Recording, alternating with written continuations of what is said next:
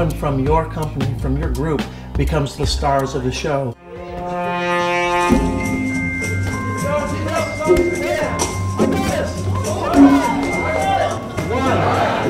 2, 3.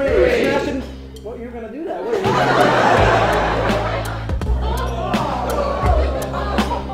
Generally, the people that think of the yellow envelope, these are the people that on the outside they're like really happy and sparkly and fun, but on the inside they're very dark.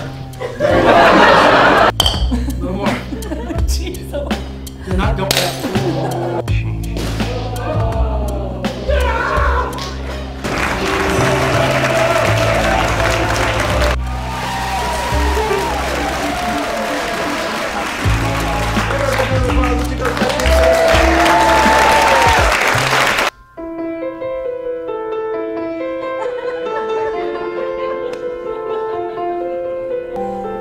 I can't get a visual of you right now, but when you were younger, you had slightly more hair.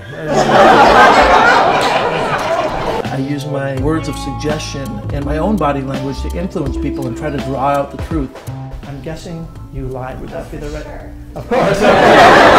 Success.